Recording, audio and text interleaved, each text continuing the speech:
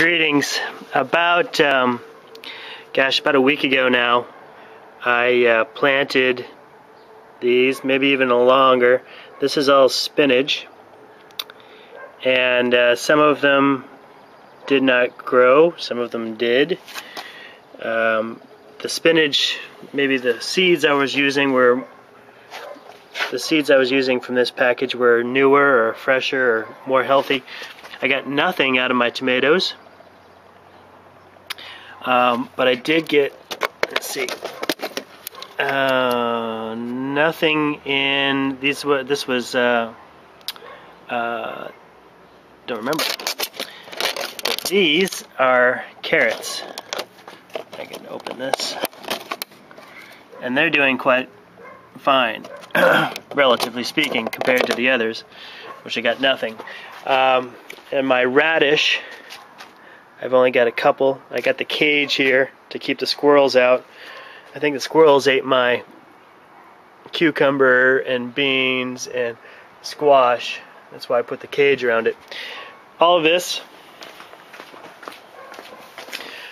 I show all of this because in less than 48 hours, I've got germination on my broccoli. What I did was I put the broccoli seeds, tomato seeds, and what is that back there? Onion, and this is okra. I put the seeds between or sandwiched between paper towels, and put some water on them and kept the light on for the last 36 hours, and I already have germination. So these will be much easier. I'll just use tweezers and put those in soil and get them started. Now, I don't see the same activity in the others,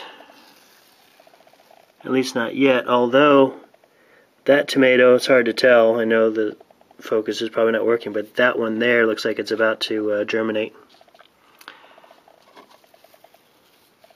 And that one there, it looks like it's about to germinate as well. So I'll keep you posted, but this is apparently this is going to be quite the useful way to begin germinating seeds. I've done it before in the past. Look at those. The okra is already starting as well. And that looks like it's going to start in there too. Oh, look at that. So that's less than 24, 36 hours, people. So this is a very useful technique for starting your seeds for a garden. Thanks for watching.